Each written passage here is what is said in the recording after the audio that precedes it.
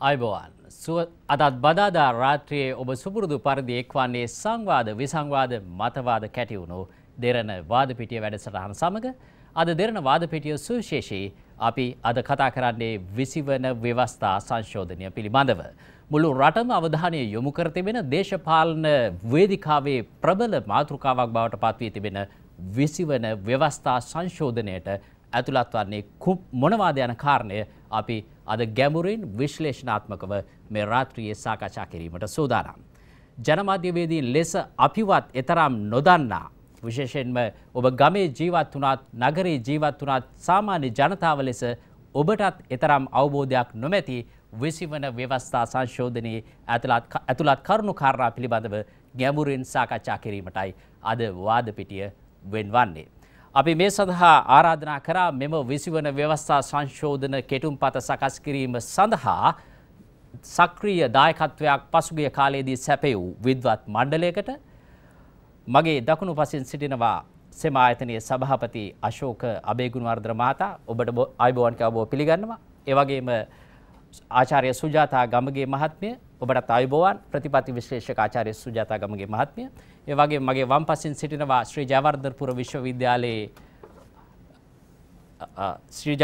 විශ්වවිද්‍යාලයේ විද්‍යාපීඨයේ පීඨාධිපති මහාචාර්ය සුදන්ත ලියනගේ මහතා ඔබතුමාටත් ආයුබෝවන්. ඒ වගේම නජා මොහොමඩ් මහතා මහලේකම් යහපාලනය සඳහා වූ ජාතික පෙරමුණ ඔබතුමාටත් ආයුබෝවන්. අපි සූදානම් සාකච්ඡාව ආරම්භ කරන්නට.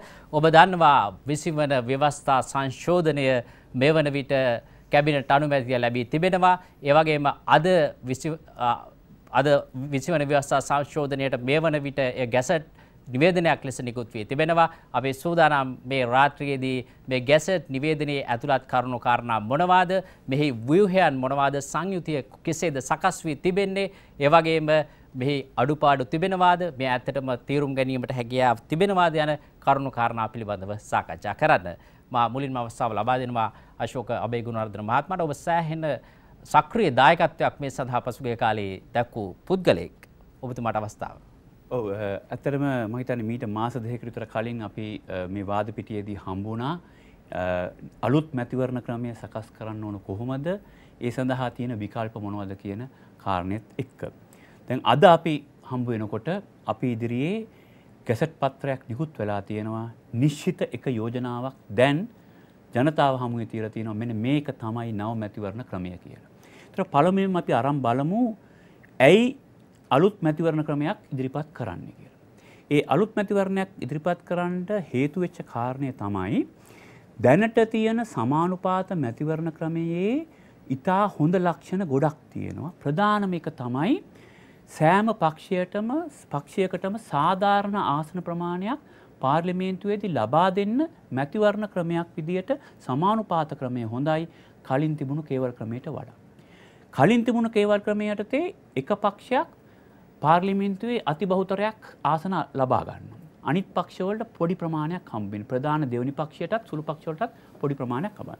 ඒතර සමානුපාත ක්‍රමයේ තියෙන හොඳම ලක්ෂණය හැම පක්ෂයකටම සාධාරණ ආසන ප්‍රමාණයක් ලබා දීම කියන එක සහතික වන අතරවාරයේ දැනට තියෙන ක්‍රමයේ තියෙන නරක ලක්ෂණය වෙච්ච මනාප ක්‍රමය කොහොමද නැති කරන්නේ?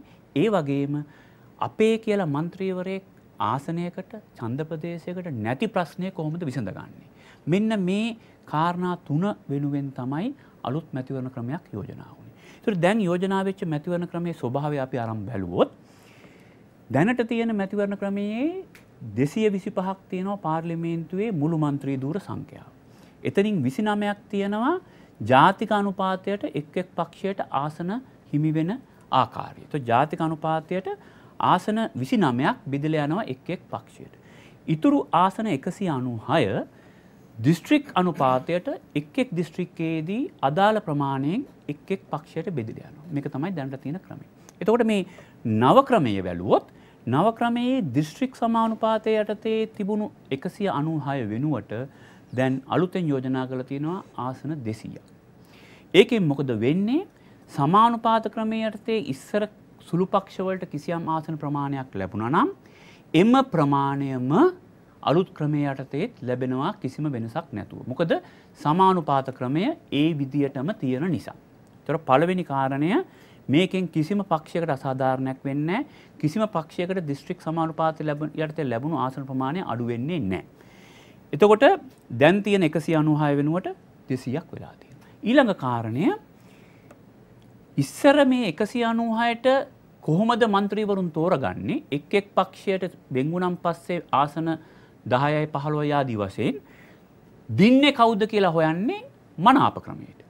ඒතර දිස්ත්‍රික්කයේ පුරාම සියලුම අපේක්ෂකයන් මනාප වලින් ඉල්ලලා ඒ ලබා ගන්න අනුපාතයට ඒ ලබා ගන්න ඡන්දවලට අනුව මනාප ලැයිස්තුව හැදුවාම ඒකේ උඩ ඉන්න අය පාර්ලිමේන්තුවට ගියා. දැන් අපේ කොන්දේසියක් තමයි මනාප ක්‍රමේ නැති කරනවා.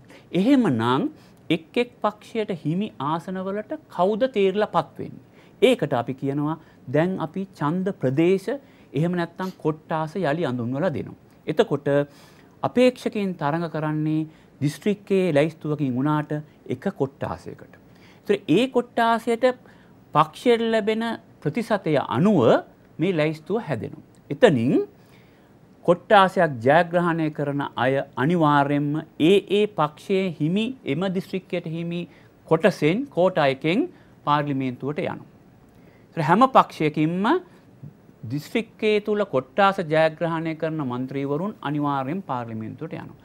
ඒ අය ඇරෙන්න තව පිරිසක් ඉන්නවා. ඒතර ඒ පිරිස යන්නේ කොට්ටාසයක් ජයග්‍රහණය නොකලත් එම පක්ෂයට වැඩිම ප්‍රතිශතයක් ලබා දීමු කොට්ටාසයට තරඟ කරපු අපේක්ෂකයාත් පාර්ලිමේන්තුවට යනවා.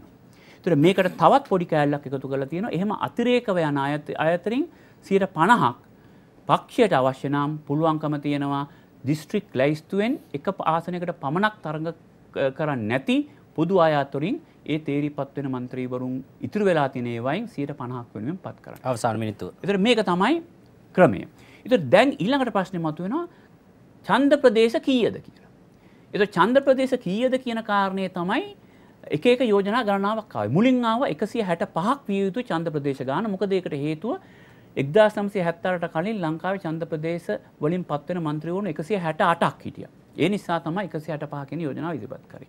එහෙම කරනකොට අනිවාර්යයෙන්ම පාර්ලිමේන්තුවට තේරිපත් වෙන මුළු മന്ത്രിවරුන් සංඛ්‍යාව 255ක් විය යුතුයි මේ නව ක්‍රමයේ යටතේ සාධාරණ ප්‍රමාණයක් දිස්ත්‍රික් ජාතික ලැයිස්තුවට ලබා දෙන්න පුළුවන් නම්. ඒතර මේ සම්බන්ධයෙන් දැන් තියෙන යෝජනාව 165ට විරුද්ධව එක්සත් ජාතික පක්ෂ ඉදිරිපත් කරා 125යි කියලා. නමුත් අවසාන වශයෙන් ගිය සිකුරාදා සියලු කැබිනට් මණ්ඩල නියෝජන පක්ෂ එකඟ වුණා 245යි කියලා. එහෙම 245යි කියලා එකඟ වෙනකොට අනිවාර්යයෙන්ම පාර්ලිමේන්තුවට තේරිපත් වෙන මුළු മന്ത്രിවරුන් සංඛ්‍යාව 237 විය යුතුයි. ඒ නිසා ජාතික ලැයිස්තුව යටතේ තේරිපත් වෙන ජාතික අනුපාතයට තේරිපත් වෙන മന്ത്രിවරුන් සංඛ්‍යාව 37ක් වෙනවා. අපිට පුළුවන් දීර්ඝව කතා කරන දෙවනි වටේදී අපි අවස්ථාව ලබා දෙන මහාචාර්ය සුදන්ත ලියනගේ මහත්මයාට ඇත්තටම ඔබ කියෙව්වද මේ ගැසට් නිවේදනය? ඔබට යම්කිසි ඔබ සක්‍රීය දායකත්වයක් දැක්වුවා මේ සඳහා මේ යම්කිසි අපහැදිලිතම් තිබෙනවද මේ ගැසට් නිවේදනයේ? ඔව් දැන් මෙතන මූලික ප්‍රශ්නය තියෙන්නේ අපිට දැන් ගැසට් නිවේදනය දැන් ලැබිලා තියෙනවා. අපි මම කියන්නේ තා ගැඹුරින් නෙමෙයි යම්කිසි ආකාරයක මේ දිහා බැලුවා. බලපුවාම අපහැදිලි තැන් තියෙනවා. දැන් අපහැදිලි තැන් निराකරණය කරගන්න වෙනවා. ඉතින් ඒ සඳහා මම හිතන ඉදිරි සාකච්ඡාවලදී නැවත පාර්ලිමේන්තුව තුළ ඊට පස්සේ විවිධ කාර්ක සභා අවස්ථාව තුළ සමහරක් වෙලාවට අපි කීප දෙනෙක් රටේ ජනතා උසාවියයි ඒ හරහා ශ්‍රේෂ්ඨාධිකරණයෙන් ලැබෙන තීන්දුව මත මේවා වෙනස් කරන්න සිද්ධ වෙයි. දැන් මේ මැතිවරණ ක්‍රමය සම්බන්ධයෙන් අපි මෙතනට මේ දක්වා අද දක්වා විකාශනය බලපුවාම ඇත්තටම උනේ ඔය මැතිවරණ ක්‍රමයක අවශ්‍යතාවයේ ආරම්භ වෙන්නේ දිනේෂ් ගුණවර්ධන කමිටුව හරහා 2003 දී. හැබැයි ඒ කාලේ එක්තරා නිශ්චිත තීරණයක් තිබ්බා කිසිදු හේතුවක් මත පාර්ලිමේන්තුවේ മന്ത്രിවරුන්ගේ සංඛ්‍යාව 225 ඉක්මවා නොයා යුතුයි කියලා. මේවර 237ක් කළා තිබුණා. නෑ ඒක තමයි මම කිව්වේ. දැන් එතකොට මේ මුළු තේරීම් කාර්ක සභාව තුලම සියලුම සාකච්ඡාවල් නිර්මාණය වෙන්නේ 225 ඇතුලේ. හැබැයි ඒකේ යම් එකඟතාවයන් ඇවිල්ලා ඒ යෝජනාවේ තියෙන්නේ මැතිවරණ කොට්ටාස 140යි. ඉතුරු දිස්ත්‍රික් PR එක නැත්නම් දිස්ත්‍රික් වශයෙන් ලැබෙන සමානුපාතික ප්‍රමාණය 70කුත් ජාතික ලැයිස්තුව 15ක් විදිහට තමයි මේක තිබ්බේ. ඇත්තටම මේකේ මුල්ම යෝජනාව තිබ්බේ මේ මැතිවරණ ක්‍රමයක් නිර්මාණය කරනකොට කොට්ටාස හදලා තව යම්කිසි ප්‍රමාණයක් ඉතුරු වෙනවා. ඒ දැන් 145ක් වෙන්න පුළුවන් ඒක 160ක් වෙන්න පුළුවන් 140ක් වෙනවා. හැබැයි සමස්ත පාර්ලිමේන්තුව ඊට වඩා වැඩි ප්‍රමාණයක් ඉන්නවා. ඒතකොට මේ දෙක අතර යම්කිසි වෙනසක් තියෙනවා. ඒ වෙනසෙන් එන්නේ සමානුපාතික മന്ത്രിවරු. ඒතකොට සමානුපාතික മന്ത്രിවරුන් පත් කිරීම පිළිබඳ ප්‍රශ්නයක් තියෙනවා. ඒ නිසා මුල්ම සාකච්ඡා වුණේ ජාතික ලැයිස්තුවක් එහෙම වුණත් අවශ්‍ය වෙන්නේ නැහැ. අර සමානුපාතික තේරෙන മന്ത്രിවරු අතරම ජාතික ලැයිස්තුව ඉබේම තියෙනවා. ඒ අනුව එක යෝජනාවක් තිබ්බ සෑහෙනට අපි සාකච්ඡා කරපු කොට්ටාස් 150 තමයි ලංකාවට උචිත කියලා. ඒකේ පොඩි ගණිතයේ පොඩි වටිනාකමක් තියෙනවා දැන් අද තත්ත්වෙට. මොකද මිලියන 15ක් ලක්ෂ 150ක් තමයි රටේ ඡන්දදායකයෝ මේ වෙනකොට ඉන්නේ. එහෙනම් හැම ලක්ෂයකටම එක මැතිවරණ කොට්ටාසයක් කියන එක සංඛ්‍යාව ගත්තාම ඒක පොඩි වටිනාකමක් තියෙනවා. මම අදහස් කියනවා. නමුත් දැන් 160 කියන එක තියෙනවා. 160ක් කොට්ටාස තියෙනවා. 168 දෙනෙක් තීරලාපත් වෙනවා බහු මන්ත්‍රීවරුනුත් එක්ක. එහෙම දේකුත් අපේ පැත්තක තියෙනවා. ඊළඟට අද තියෙන පාර්ලිමේන්තුව 196 මුලින්ම ආරම්භ වුණේ ජයජයවර්ධන මහත්මයාගේ 78න් පස්සේකට 29 දෙනෙක් පසුව එකතු වෙලා ජාතික ලෙස 225ක් වෙලා තියෙනවා. එතන සංඛ්‍යාවක් තියෙනවා. ඒකින්ද මේ මැතිවරණ ක්‍රමයක් අපිට තීරණය කිරීමේදී මේ සංඛ්‍යා දත්තත් අපිට ප්‍රයෝජනට ගන්න වෙනවා.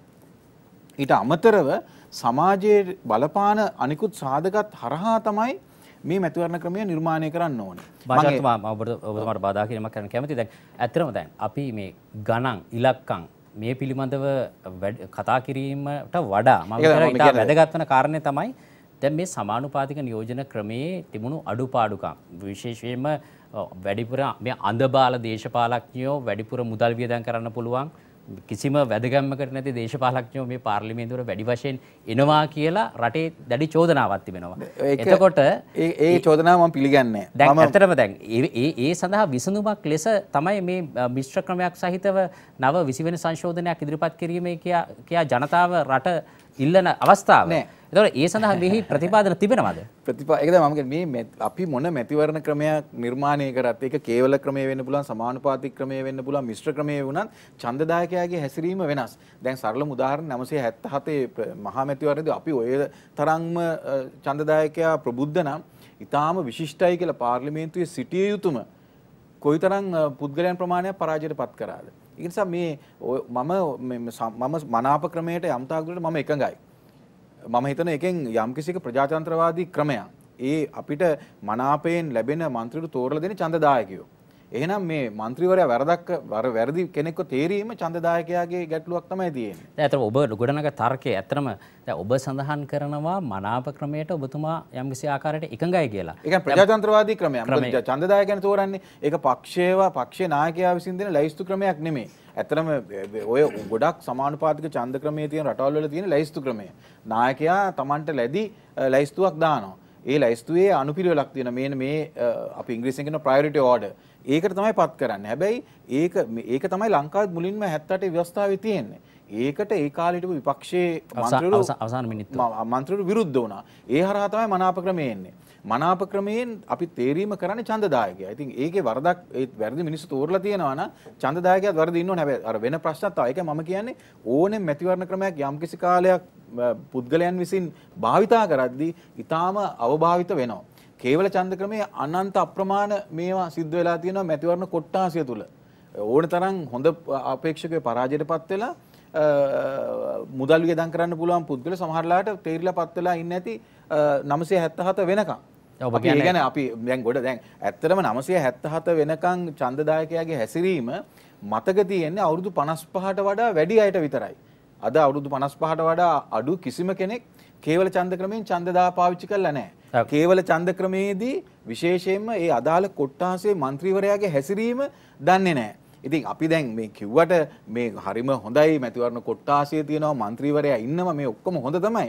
හැබැයි මේක වතාවක් දෙවතාවක් ඔබ යම්කිසි භයානක පැත්තකුත් පෙන්නනවා මේ 20 වෙනි සංශෝධනයේ අපිට ඇත්තට මේ පිළිබඳව දැඩි ලෙස දෙවතාවක් මේකේ ඡන්දේ පාවිච්චි කරපුවාන් පස්සේ තේරෙයි මේ සමහරක් කලාවකට අපි මේ කරේ ඓතිහාසික වැරැද්දක්ද කියලා. ඒකයි මම කියන්නේ මේක ඉතාම සැලකිල්ලෙන් සිදු කළ යුතු සංශෝධනය. මේක 19 වගේ නෙමෙයි. හොඳට මතක තියාගෙන ඉන්න ඕනේ මේක 19 වෙනි සංශෝධනයේ පක්ෂ වලට බලපෑමක් වුණේ නැහැ. අද අපි සාකච්ඡා කරන්නේ 20 වන ව්‍යවස්ථා සංශෝධනය සම්බන්ධයෙන්. 20 වන ව්‍යවස්ථා සංශෝධනය මේ වන විට ගැසට් කර තිබෙනවා. අපි අද සාකච්ඡා කරන්නේ මේ රටට ඔබට බලපාන්නේ කෙසේද? අපි ඉදිරියට මේ ව්‍යවස්ථා සංශෝධනය රැගෙන යන්නේ කෙසේද යන කාරණය සම්බන්ධයෙන්. මම අවස්ථාවේදී අවස්ථාව ලබා දෙන්නේ ආචාර්ය සුජාතා ගමගේ මහත්මියට. ඔබ සෑහෙන මේ ව්‍යවස්ථා සංශෝධනයේ මුල් අදියරේදී සෑහෙන සක්‍රීය දායකත්වයක් දැක්වුවා. ඔබ බලාපොරොත්තු වන ව්‍යවස්ථා සංශෝධනය එළි දැක්වලා තිබෙනවද? ඇත්තටම මේ තියෙන ව්‍යවස්ථා සංශෝධනය මෙතන ඇත්තට ඒ අන්තිම ප්‍රතිඵලයටත් වඩා ඒ සංවාදයත් ගැනත් කතා කරන්න ඕනේ. මොකද මෙතන අපි පටන් ගත්තෙම මේකට දායකත්වය දෙන්න බැලුවේ මේ මැතිවරණ ප්‍රකාශන වල බොහොම සරල ප්‍රකාශන තියෙනවා. කොට්ටාසයට മന്ത്രിවරයෙක් මනාපේ නැති කිරීම සාධාරණයි මැතිවරණ ප්‍රකාශනය. නමුත් අපිට වෘත්තිකයන් හැටියට අපිට ඊට ගැඹුරට ගිහිල්ලා ඒක ගැන විශ්ලේෂණයක් කරන්න වටිනවා. ඉතින් එතෙන්දි මට ප්‍රශ්නේ වෙන්නේ පහුගිය කාලෙ දුර මේක සම්පූර්ණ අංක පිළිබඳ හරඹයක් වුණා. අනිත් එක ඊටාම පටු විදියට බැලුවේ මනාප නැති කරන්න කොට්ටාසයට മന്ത്രിවරයෙක් දෙන්න. අනිත් එක ඉන්න පාර්ලිමේන්තුව සතුටු කරන්න. හරි. ඉතින් ඔය විදිහට ව්‍යවස්ථා සංශෝධනයක් කරන රටට ඊටාම වැදගත් මැතිවරණ ක්‍රමයක වෙනස්කමක් කිරීම භයානකයි. අංක හරඹයක් නෙවෙයි මේක.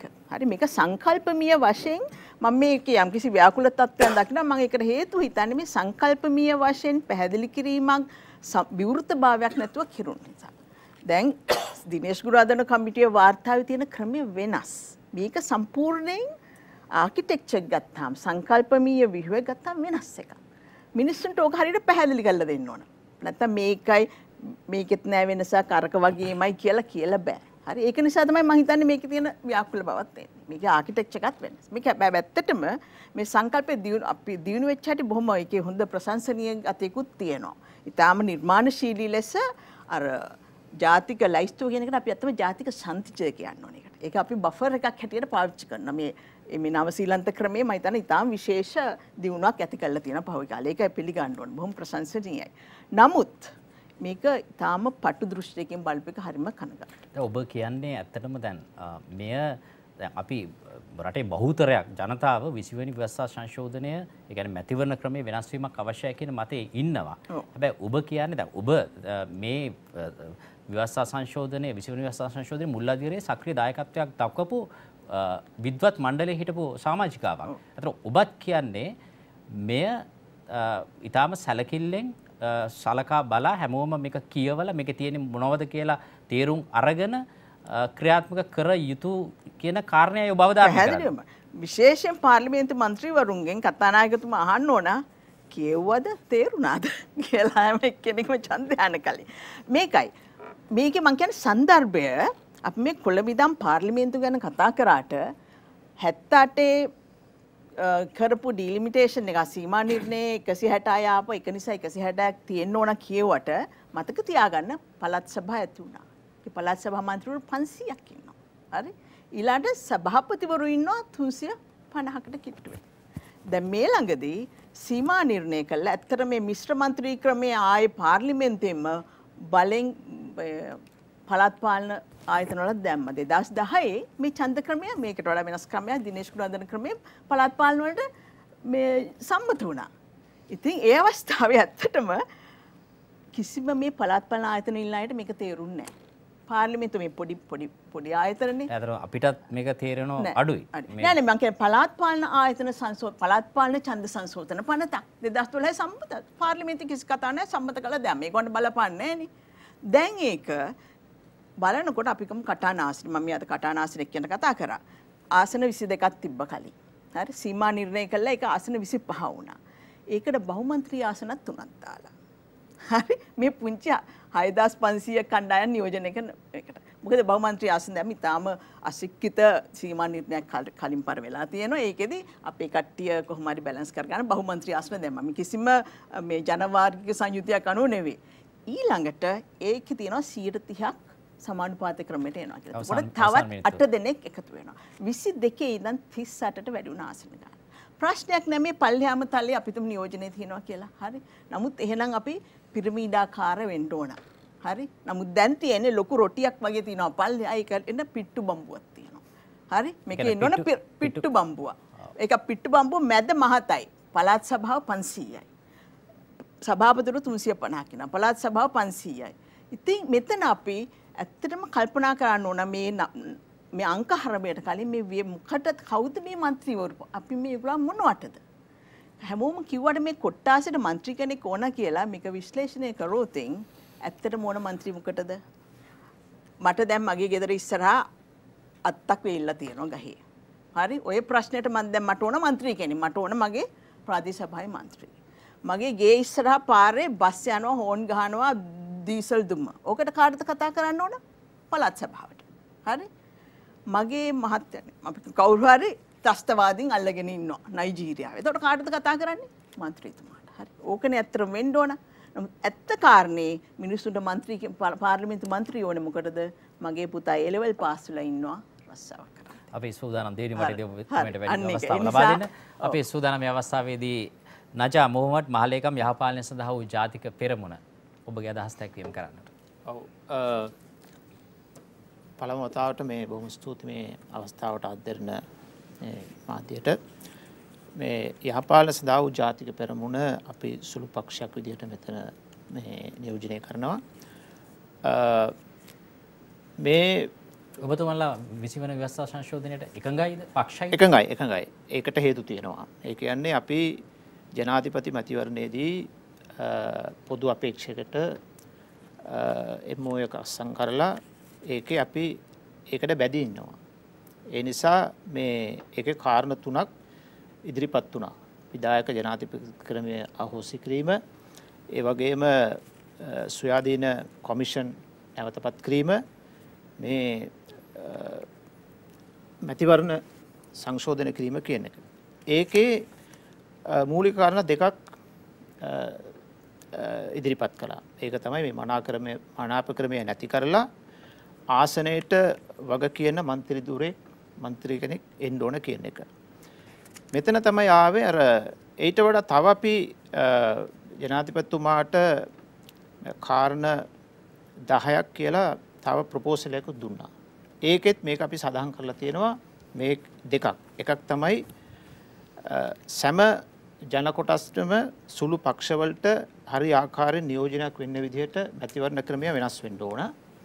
අනිත් එකක් අපි එකට එකව කරා එක කවුරුත් එක කතා කරන්නේ නැති දෙයක්. ඒක තමයි පිටරට අපේ රට වෙනුවෙන් ජීවත් වෙන අපේ ඡන්දදායකයන්ට ඒ රටවල් වල ඉන්නකොටම ඡන්දේ පාවිච්චි කරන ක්‍රමවේදයක් හදලා දෙන්න ඕන කියලා. ඒකත් මේකට ඇතුල් වෙන්න ඕන කියලා. ඒ කියන්නේ ලක්ෂ ගාණක් පිටරට අපේ ශ්‍රී ලාංකික ප්‍රවාසීයෝ ජීවත් වෙනවා. ඒගොල්ලන්ටත් මේ ඒක අනිත් රටවල් වල තියෙනවා ඒ ක්‍රමය.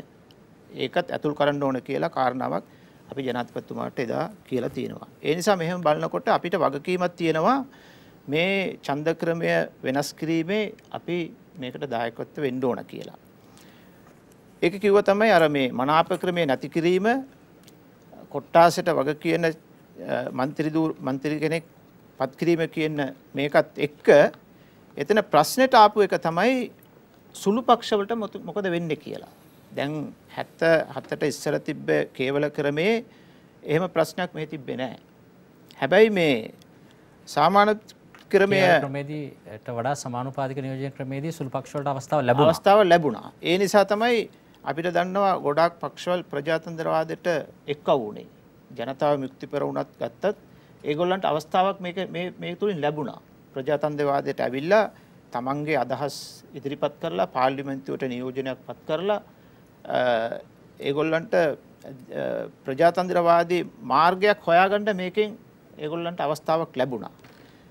එහෙම බලනකොට එතන තමයි ආවේ මේ ක්‍රමය වෙනස් වෙන ආකාරයෙන්ම සුළු පක්ෂවලටත් සුළු ජන කොටස් නියෝජනය කරන පක්ෂවලටත් කොයි ආකාරයෙන් ඒ නියෝජනයක් මෙතන ඉෂ්ට වෙන්න ඕන කියලා.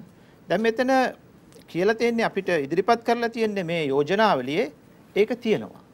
දැන් ඔබ කියවලා බැලුවා. ඔව් ඒක අපි මේ ඒ ෆෝමියුලා එක එකයි. නම්බර එක තමයි ඒක වෙනස් තියෙන්නේ. ෆෝමියුලා එක ඒක තුනම තියෙනවා. ඒ මොකද තුනම මනාප ක්‍රමයෙන් මෙතන නැති වෙලා තියෙනවා.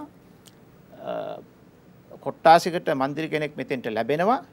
ඒ වගේම සාමාන්‍ය ක්‍රමයෙන් තමයි මේ മന്ത്രി ධූරය වෙන් කරන්න ආකාරයට ඒක සකස් කරලා තියෙනවා. එතකොට ඒ තුනම මෙතන ඇතුළත් වෙලා තියෙනවා. නමුත් තව ප්‍රශ්නයක් තියෙනවා.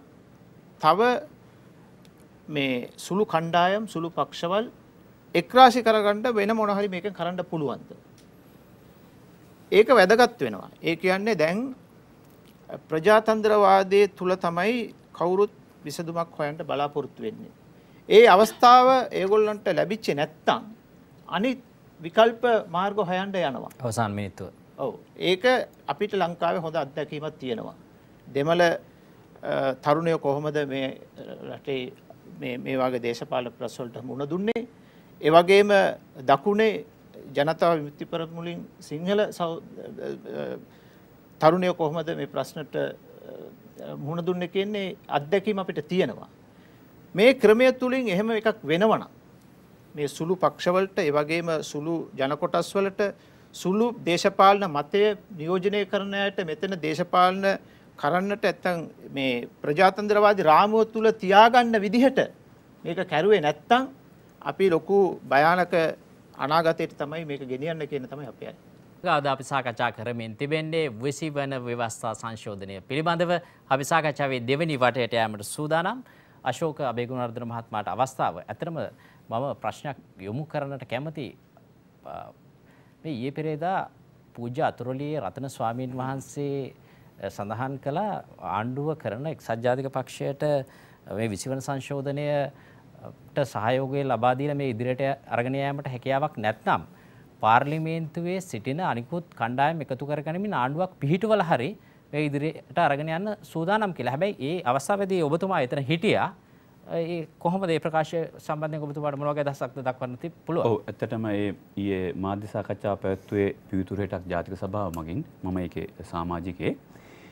දැන් 20 වෙනි සංශෝධනය කියලා ගැසට් පත්‍රයකින් ප්‍රකාශයටපත් වෙලා තියෙන මේ යෝජනාව සම්බන්ධයෙන් මේ ක්‍රමය සම්බන්ධයෙන් සියලුම දේශපාලන පක්ෂ එකඟයි මහජන එක්සත් පෙරමුණ හැරෙන්න.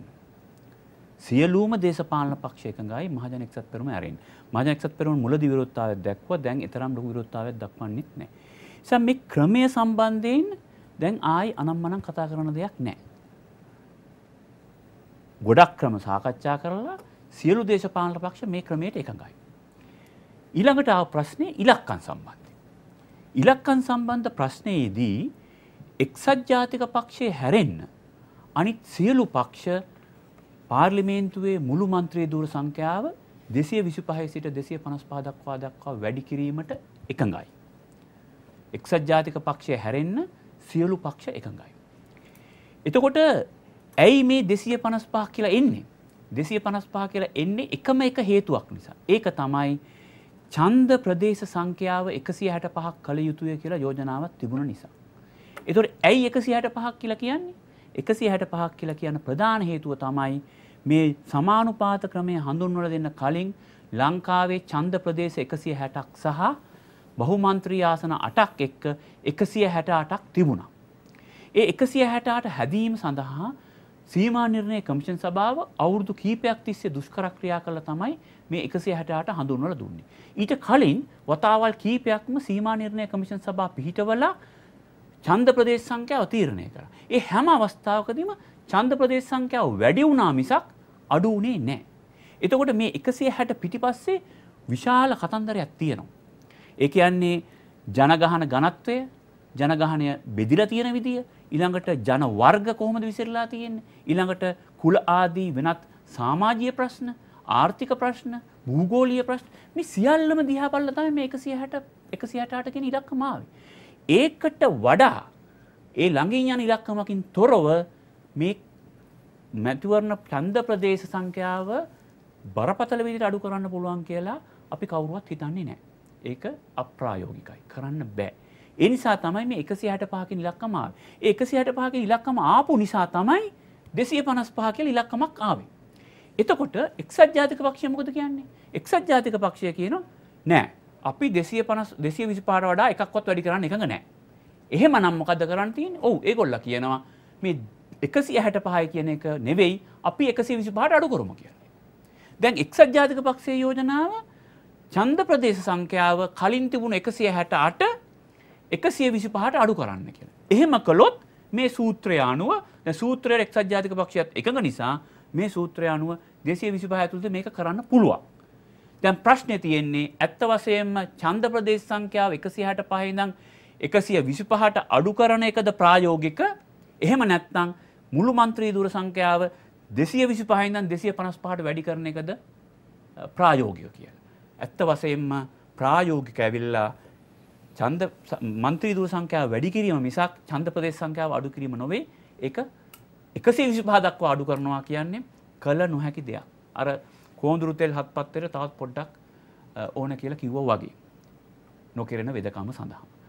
එහෙම නෙවෙයි. නොකිරෙන වෙදකම කොහොම හරි කරගන්නද ඔබතුමන්ලා? ඔව්. ඒ නිසා තමයි දැන් ජනාධිපතිතුමා මැදිහත් වෙලා මේකට දෙකටම එක කිවිය හැකි අතන මැද විසඳුමක් දුන්නේ. එතෙන්දී 165ක් නෙවෙයි 125ක් නෙවෙයි 145 කින් ඉලක්කම දැන්. ඒ අනුව තමයි 237 ආවේ. දැන් එක්සත් ජාතික පක්ෂය මොකද කියන්නේ?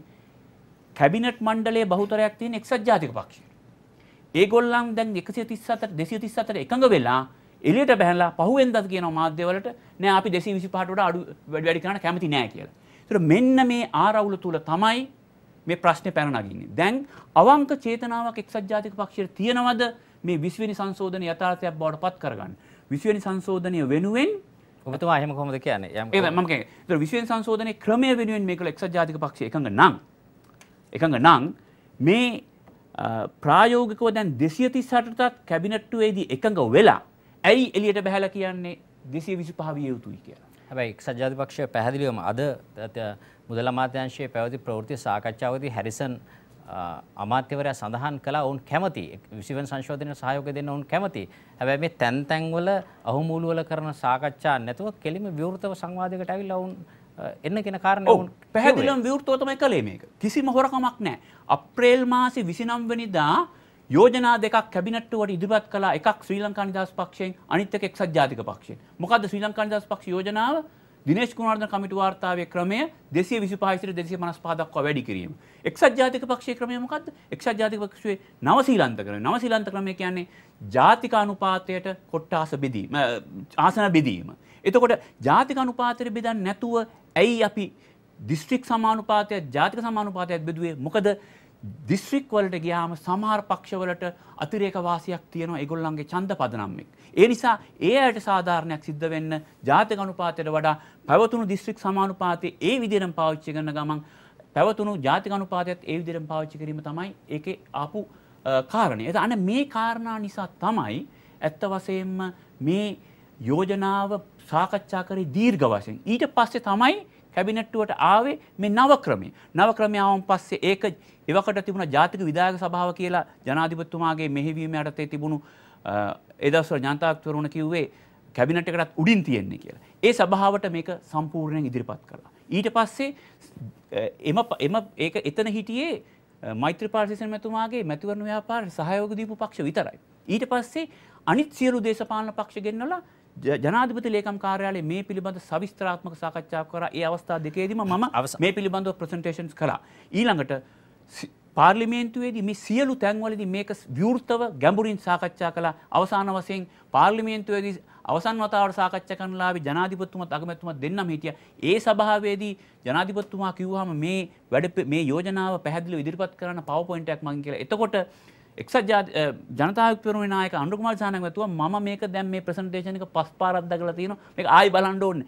ඒ තරමටම සවිස්තරාත්මකව මේක ගැඹුරින් සාකච්ඡා කළා. හැබැයි මම එකක් පිළිගන්නවා අවාසනාවකට මේ පක්ෂ නියෝජනය කරමින් හැමදාම එන්නේ එකම කීප දෙනා. ඒ නිසා ඇත්ත වශයෙන්ම සාමාන්‍ය മന്ത്രിවරු හට අවස්ථාවක් ලැබුණේ නැහැ මේ ක්‍රමය පිළිබඳ ගැඹුරින් අවබෝධයක් ලබා ගන්න. ඒකට ඇත්තටම වග කියන්න ඕනේ දේශපාලන පක්ෂ. මොකද ඒ අයට යුතුයකමක් තිබුණා මේ සාකච්ඡාව එනකොටම ඒ පිළිබඳව යෝජනා සම්පූර්ණයෙන්ම ඒ අයත් එක්ක බෙදා හදාගෙන ඒ අයගේ යෝජනා අරගෙන පෙරලා ආවිල්ලා මේක වැඩි දියුණු කරන්න. ඒ නිසා මෙතන කිසිම සැඟවීමකුත් නැහැ, හදිස්සියකුත් නැහැ.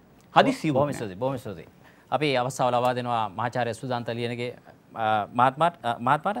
දැන් ඇත්තටම දැන් ඔබ අර මුල් වටේ මතු කරපු දැන් ගමේ කතාවක් තිබෙනවා මේ කැහි ගෑණි දීලා හොටු ගෑණි ගත්තා වගේ කියලා කතාවක්. ඇත්තටම දැන් 20 වන ව්‍යවස්ථා සංශෝධනය දැන් අපි මේක කඩි මුඩියේ හදිස්සියේ මේක කරන ස්වභාවයක් තිබෙනවා කියලා ඇතැම් පිරිස් චෝදනා කරනවා. ඇත්තටම දැන් මේ කිරීම ඉතා වැදගත් කාරණයක්, ඉතා අත්‍යවශ්‍ය කාරණයක්, ඒ රටේ අවශ්‍යතාවයක්. හැබැයි මේ කරන ක්‍රමය පිළිබඳව ඔබ සෑහීමකට පත් වෙනවද? ඔව්. යම් තාක් දුරකට 100%ක් නෙමෙයි. මම කියන්නේ මේක දැන් මේ අපි මේ කරන සංශෝධන අතරින් ප්‍රතිසංස්කරණ අතරින් වැඩියෙන්ම ඒ පක්ෂවලට බලපාන සංශෝධනය තමයි මේක. ඒක කිසිම ගැටලුවක් නැහැ. ඒකයි මම කිව්වේ 19 20 එක වගේ නෙමෙයි. 19 මීට වඩා හුඟක් වෙනස් තත්වයක් තියෙන්නේ. හැබැයි 20 වෙනි සංශෝධනය ගැන අපි කතා කරනකොට ඒ හැම පක්ෂයකටම මේක දැනෙනවා. ඒ නිසා තමයි සමහරක් වෙලාවට අපි මම මේ වචනෙට විතර කැමති නැහැ සුළු ජාතික පක්ෂ සහ සුළු පක්ෂ මේකට දැඩි විරෝධයක් පෙන්වනවා. ඒ මොකද ඒ අයට පොඩි ප්‍රශ්නයක් ඇවිල්ලා තිනවා අපිට යම්කිසි අහිමිවීමක් වෙයිද කියලා. මෙතුමත් ඒක මතු කරනවා. ඊට පස්සේ දැන් අශෝක මහත්මයාගේ පැහැදිලි කිරීම දිගින් දිගට එක්සත් ජාතික පක්ෂයේ මේක යම් ප්‍රතිවිරෝධයක් පෙන්වනවා කියලා. ඔවුන් වැඩියෙන් කැමති මැතිවරණ කොට්ටාස් ප්‍රමාණය අඩු කරන්න කියලා. ඒකෙත් පොඩි ඇත්තක් තියෙන්න පුළුවන්. මොකද එක්සත් ජාතික පක්ෂයේ අද තියෙන තත්ත්වයේදී අය හිතනවා මැතිවරණ කොට්ටාස් ප්‍රමාණය වැඩි වෙන්න Taman පරාජයට පත්වන ප්‍රමාණය වැඩි වෙන්න පුළුවන්. ඉතිහාසය පුරා මේක වෙන්න පුළුවන්. එහෙනම් Tamanගේ පරාජය අඩු කරගන්න පුළුවන් කියලා එයාට හිතනවා ඇති. මේක මගේ හිතලුවක් විදිහට මම මේ කියන්නේ මැතිවරණ කොට්ටාස් ප්‍රමාණය අඩු කරන එක. ඒ වගේ තව පක්ෂයක් හිතනවා නෑ මැතිවරණ කොට්ටාස් ප්‍රමාණය වැඩි වෙන්න මගේ පක්ෂයට හොඳයි. තව කෙනෙක් හිතනවා දිස්ත්‍රික් PR එක වැඩි වෙනකොට නැත්තම් දිස්ත්‍රික්කයේ සමානුපාතය වැඩි වීම මගේ පක්ෂයට හොඳයි. තව කෙනෙක් හිතනවා නෑ ජාතික ලැයිස්තුව වැඩි වෙන මගේ පක්ෂයට හොඳයි. ඉතින් මෙතන තියෙන මූලික ප්‍රශ්නය මේක තමයි. දැන් ඒක නිසා තමයි දැන් අපි මෙහෙම කතා කරාට අපි 2003 ඉඳන් 2009 වෙනකම් පාර්ලිමේන්තුවේ තේරීම් කාරක සභාවක වාඩි වෙලා සාකච්ඡා කළා වට මම හිතන 96ක් සාකච්ඡා කරලා දාපු වාර්තාව අද වාර්තාව දානකොට ඊයේ රෑ ඇවිල්ලා ගෝ නෑ අපි අස්සම් කරන්නේ නැහැ කියලා වෙනම ලිපියක් දුන්නා මේකට විරුද්ධයි කියලා. ඉතින් ඒ නිසා අශෝක මේකට කවුරු විරුද්ධ වීම ගැන මම ඒ තරම් කලබල වෙන්නේ මේක තමයි අපේ ස්වභාවය. හැබැයි අපි යුතුයකම වෙන්නේ මේකේ ගැටලු තියෙන්න පුළුවන්. මම තවමත් දන්නේ මේ තියෙන මේ අද ගැසට් පත්‍රයේ නිකුත් වෙලා තියෙන්නේ අවසාන එක නෙමෙයි මේ යම්කිසි මේකට අනිවාර්යෙන් සංශෝධන එකතු විය යුතුමයි. ඒ ගැන කිසිම ගැටලුවක් නැහැ. හැබැයි අර මූලිකම මම අර මුලිනුත් කිව්ව මූලිකම ප්‍රශ්නය තමයි මේ අපි මුලින් තීරණය කරගන්න ඇත්තට මැතිවරණ කොට්ටාස කොච්චරක් ඕනද කියන එක තමයි මගේ නම් මූලික තර්කය තියෙන්නේ. මම කතා කරේ එතන. මාචාර්යතුමා දැන් අපි ඇත්තටම දැන් මේ මැතිවරණ කොට්ටාස ප්‍රමාණය ඒවා ගැන කතා කරනවා වගේම ඇත්තටම වැදගත් නේද දැන් අපි මේ ප්‍රචණ්ඩත්වය නතර කරන්න. ඒ වගේ මැතිවරණ වියදම් පාලනය කරන්න. ඒ වගේම මේ රාජ්‍ය බලය යොදා ගන්නා ප්‍රමාණය අවම කරන්න. මෙවැනි කරුණු කාරණාවලට මේ 20 වන ව්‍යවස්ථා සංශෝධනයේ ප්‍රතිපාදන තියනවාද? මේවා ඇතුළත්ද? අපි ඇයි ඒව ගැන කතා කරන්නේ? නෑ දැන් ඒ ඔය ඔක්කොම තියෙනවනේ. දැන් මම කිව්වේ ඒක දැන් ඔය ඔබතුමා කියන ප්‍රචණ්ඩත්වය කවුරු හරි හිතනවා නම් කොට්ටාස ක්‍රමේදී නැති වෙනවා කියලා ඒක සම්පූර්ණයෙන්ම බොරු කතාවක්නේ. මොකද මෑත කාලයකදී තිබ්බ අතුරු මැතිවරණ ගත්තොත් අඩුවීම තියෙන ප්‍රමාණය. අතුරු මැතිවරණ ගත්තොත් මහර අතුරු මැතිවරණය ඊට පස්සේ මුල්කිරිගර අතුරු මැතිවරණය ගත්තාම ඒකේ තිබ්බ ඒ මැතිවරණ දෙකේ තිබ්බ ප්‍රචණ්ඩත්වය හිතන්නවත් බෑ. ඉතින් ඒ නිසා මම කියන්නේ මං කියන්නේ යම්කිසි උදාහරණ කීපයක්. හැබැයි අපිට යම් තාක් දුරකට මීට වඩා පාර්ලිමේන්තු මන්ත්‍රීවරයා සංයමයෙන් හැසිරෙයි. මොකද ඔහු කෙලින්ම ඍජුව ඡන්දදායකයාට වග කියනවා. මේක තමයි මේකේ තියෙන මූලිකත්වය. මූලික දේ. හැබැයි මම දන්නේ ඒ අදාළ මන්ත්‍රීවරයා නැත්තම් ඒ ඡන්ද අපේක්ෂකයෝ අද වගේම පුළුවන් වෙයි යම්කිසි විදියකට ඒ අය මුදල් පාලනය කරන්න. ඉස්සර අර මං කිව්ව කතාවත් ඉස්සර ගාල්ලේ දහනායක මහත්මයා අමරසූරිය මහත්මයායි ඡන්දයට දෙනකොට දහනායක මහත්මයා ඡන්ද රැස්වීම වලට ඇවිල්ලා කියන්නේ මම සල්ලි ගහක් කොලවනවා ඡන්දදායකිනේ ඒක අහුල ගන්න. හැබැයි මට ඡන්දය දෙන්න කියලා. හැමදාම දහනායක මහත්මයා ගාල්ල ආසනේ දිනනවා. ඒ දින්වට හැබැයි ඔහුට විරුද්ධව ඉල්ලන්නේ එක්සත් ජාතික පක්ෂයෙන් හෝ වෙනත් පක්ෂවලින් හුඟක් වෙලාවකට වෙනත් අවස්ථාවලදී ඉතාමත් සල්ලි තියෙන බලපුලුවන්කාරයි. හැබැයි ඒ සමහරකට පරාජයට පත් වෙලා දිනවා. හැබැයි ඒ වගේම සල්ලි වියදම් කළා තමන්ගේ මැතිවරණ කොට්ටාසේ පහසුවෙන් ජයග්‍රහණය කිරීමේ හැකියාවකුත් මේ හරහා එන්න පුළුවන්. ඉතින් අර නමුත් මම කියන්නේ මේක වටිනාකම එන්නේ අර ඡන්දදායකයා සහ මන්ත්‍රීවරයා ඍජු බැඳීමක් ඇතිවීම හරහා මන්ත්‍රීවරයා වඩා සංයමයෙන් හැසිරෙන්න පටන් ගනී. ඒකනේ අපිට අවශ්‍ය වෙන්නේ. අපි ඒ නිසා තමයි ඇත්තට මේ මැතිවරණ කොට්ටාසේ මන්ත්‍රීවරයා කියන වටිනාකම දෙන්නේ. මම මේ ડોક્ટર ආචාර්ය සුජාතා කිව්ව එකට එකඟ වෙනවා. අපේ රටේ මන්ත්‍රීවරයා කියලා කියන්නේ ඒක ඉංගලන්තයේ මන්ත්‍රීවරයාගෙන් බලාපොරොත්තු වෙන පාර්ලිමේන්තු මන්ත්‍රීවරයාගෙන් බලාපොරොත්තු වෙන දේම අපේ රටේ මන්ත්‍රීවරයාගෙන් බලාපොරොත්තු වෙන තරමටම ඡන්දදායකයා තවම උසස් මට්ටමක නැහැ. අතට ඔබ අපේ කතාවේ කාල වේලාව සීමිත නිසා අසන්නේ දැන් මේ සංශෝධනය 20 වන සංශෝධනය ඉදිරියේදී පාර්ලිමේන්තුවට ගිහිල්ලා මේක සම්මත වෙලා මේක ක්‍රියාත්මක කිරීම දැන් ඔබ කියන්නේ මේක පමා කළ යුතුයි කියලා. මේ මැතිවරණය සඳහා යොදාගත යුතුයිද මේක නැත්නම් ඉදිරි මැතිවරණය සඳහා යොදා ගැනීමට වැදගත්? මම දන්නේ මේ කියන එළඹෙන මැතිවරණය සඳහා යොදා ගන්න පුළුවන් අඩුම ගානේ අවම වශයෙන් මාස 6ක් හෝ 8ක් තියෙනවා නම් පුළුවන් මේක. මොකද මේ දැන් මේ අපි මේ කතා කරන මම සරල උදාහරණයක් කරන ඔබතුමාට තේරෙයි කළුතරයි ගාල්ලයි රත්නපුරේ කියන දිස්ත්‍රික්ක තුන ගත්තාම ඒ දිස්ත්‍රික්ක තුන බොහෝ දුරට සමානයි. ඒකේ විශේෂ මේ සුළු ජාතින් ඉන්නවා කියලා එහෙම ලොකු ප්‍රශ්න නැහැ. හැබැයි මේ දිස්ත්‍රික්ක තුනේ 77 මේ 90 බෙදලා තියෙන මැතිවරණ කොට්ටාස ගත්තොත් රත්නපුරේ 8යි තියෙන්නේ. ඒකේ ඔන්න ඒක. කළුතර 8යි තියෙන හැබැයි බහුමන්ත්‍රී ආසනයක් තියෙනවා බේරුවල. ඒ හින්දා එතන 9 දෙනෙක් මන්ත්‍රීවරු ආවා. 10 එහෙම කිසිම විශේෂත්වයක් නැතුව මන්ත්‍රී ආසන 10ක් තියෙනවා. දැන් අපි හිතන්නේ අලුත් සංශෝධනය කරාට පස්සෙත් ගාල්ලේ ආසන 10කුයි රත්නපුරේ 8කුයි බේරුවල 8කුයි තියෙන විදිහක් නැහැ. මේ සියලුම දිස්ත්‍රික්ක වල මන්ත්‍රී ආසන ගන්න 7කට විතර අඩු වෙන්න වෙයි. මෙන්න මේ සංශෝධනය අනිවාර්යෙන් කරන්න ඕනේ. ඉතින් මේ සංශෝධනය කරයින් පස්සේදී මිනිසුන්ගේ යම්කිසි නැගිටීමක් ඇති වෙන්න පුළුවන්. මොකද ඒකට විවිධ හේතු මොකද අපි වසර ගණනාවක් මේ ආසන 100ට පාවිච්චි කරලා තියෙන නිසා ඒකට යම්කිසි කාලයක් දෙන්න වෙයි. ඊට පස්සේ මේ මැතිවරණ ක්‍රමය කියන එක අලුත් දෙයක් තියෙනවා. මේක අපි කිව්වට මේක මටත් අශෝකටත් ડોક્ટર ආචාර්ය සුජාතටත් ඔබතුමාටත් මේක තේරෙයි. හැබැයි සාමාන්‍ය ඡන්දදායකයාට පළවෙනි වටේ තේරෙනවා මේ මන්ත්‍රීවරු ආසන 145න් හෝ 160න් පැමිණීම තේරෙනවා.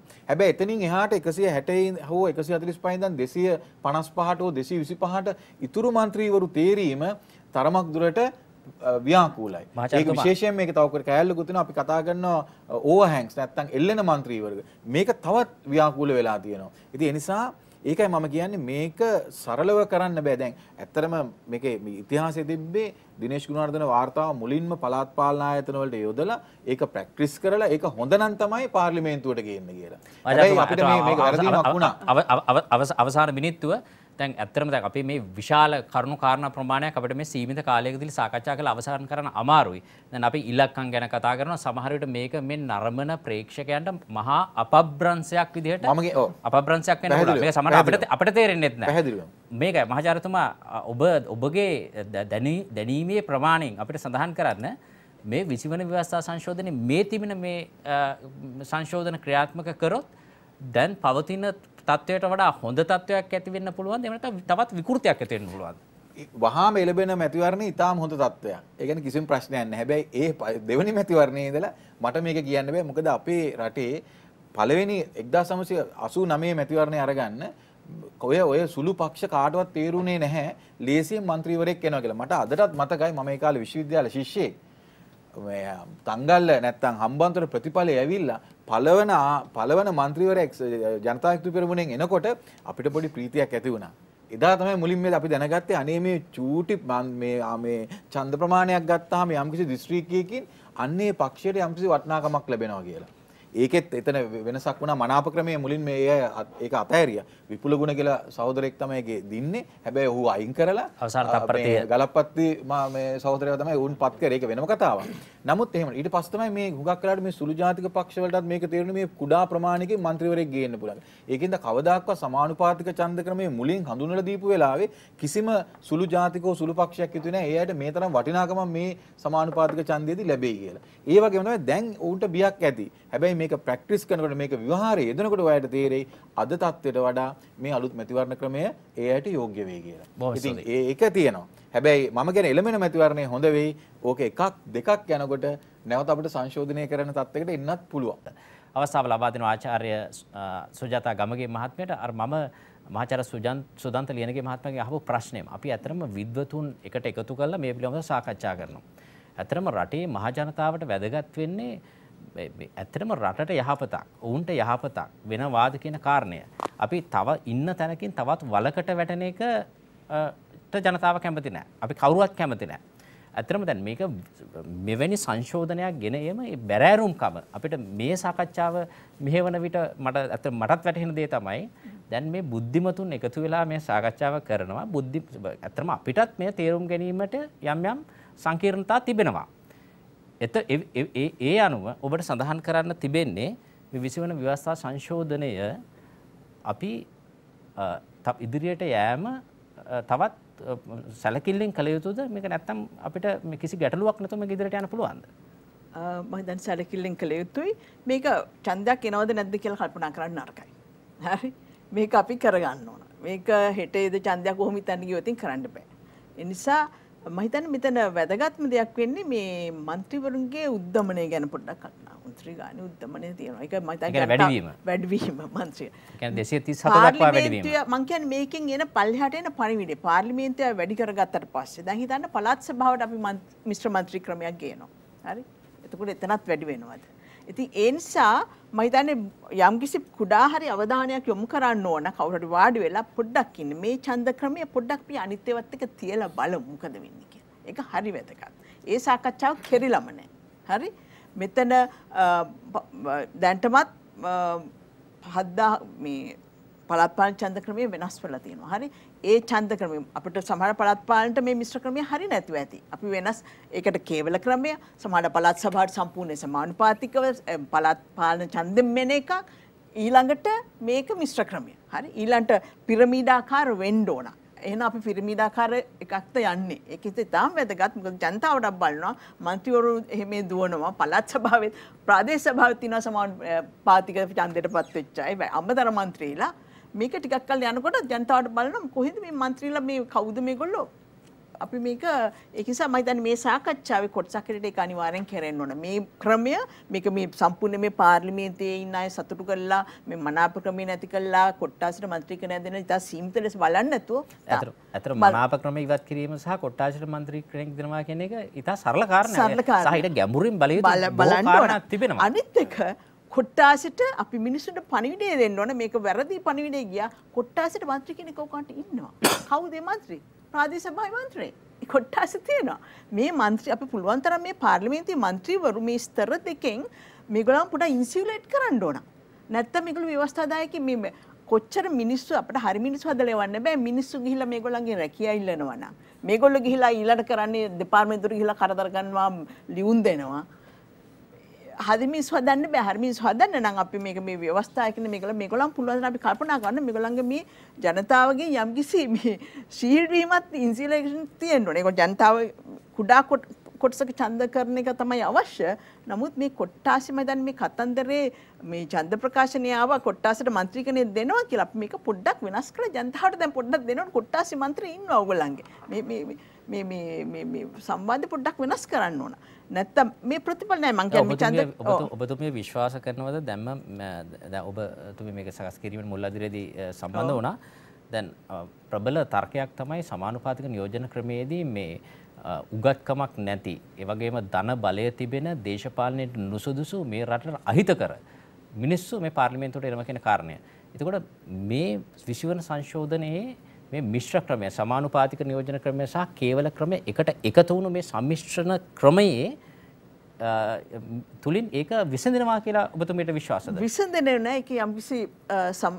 ඒක යම්කිසි සමතයක් එන්න පුළුවන්. පැහැදිලිව. මොකද මම දන්නවා මේකේ වැදගත්ම දේ තමයි ඡන්දපෙත් ඇති ගන්න පුළුවන්. ඡන්දපෙත් සමත් දාන්න පුළුවන් වෙනවා. ඒ කියන්නේ යම්කිසි ආයතා වැඩ කරනවා නම් ඡන්ද කාලේ ඡන්දපෙත් සමත් දාන්න පුළුවන්. අනිත් එක ජනතාවට ඊට වඩා මේ අපේ മന്ത്രി කියලා කියන්න පුළුවන්. කොට්ටාසි ටිකක් ලොකු වුණත් මේ අපේ മന്ത്രി කියලා කියන්න පුළුවන්. එතකොට එයාට යම්කිසි වගකීමක් ජනතාවට පැහැදිලිවම එකෙන් පිළිතුරක් එනවා. ඒක මේ മന്ത്രി මේ ක්‍රමය හොඳයි.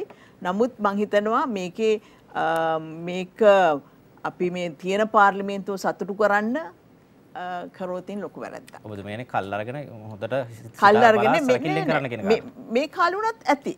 මේ කාලුණත් ඇති. නමුත් මිනිස්සු තේරුම් ගන්න ඕන මොකද්ද මේකේ තියෙන්නේ කියලා.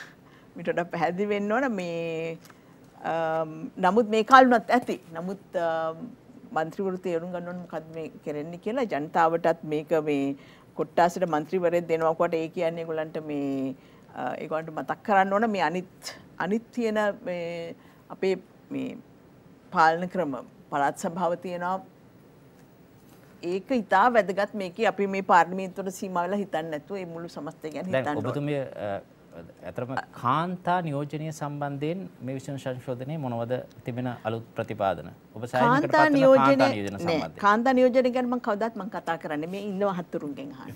මොකද කාන්තා නියෝජනය කියන්නේ මගේ ප්‍රශ්නයක් නෙවෙයි සමාජීය ප්‍රශ්නයක්. කරුණාකරලා අනිත් අයට යොමු කරන්න. එතකොට මේ සංශෝධනයේ මේ තුලින් වැදගත් ඒ කියන්නේ බුද්ධිමත් ප්‍රජාවක් පාර්ලිමේන්තුවට යවන්න පුළුවන් සංශෝධන මෙහි තිබෙනවද? ඒවා ව්‍යවස්ථා සංශෝධන වලින් කරන්න පුළුවන් දෙයක් නෙවෙයි. අපිට කාන් පුළුවන් ව්‍යුහය. ඇත්තම දැන් සුදන්ත අතින් කියවුණා රටවල පක්ෂ නායකයෝ කියලා. නෑ පක්ෂ නායක නේ පක්ෂයේ විසින් තමයි තෝරන්නේ. හරි. ඉතින් ඒ ව්‍යුහාත්මක මේකෙන් හුඟක් දේවල් මං අහන්නේ මේකේ හැමදේම කරන්න බලාපොරොත්තු වෙන්නත් බෑ. හරි.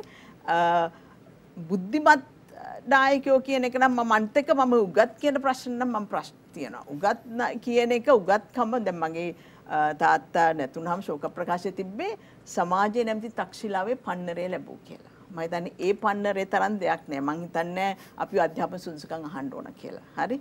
සමාජයේ නැමැති තක්ෂිලා අපි දැන් අපි ළමයි ඉන්න තාත්තට වඩා හුඟක් ගියේ නම් මං හිතන්නේ අපි යාගේ මට්ටමට ගියා කියලා ඒ. හරි. ඒ නිසා දේශපාලනයේ ඒ පන්නරේ ලැබුණාම ආයෙ මුකුත් ඕනේ නෑ. අපට ඕන යහගුණය අවශ්‍යයි.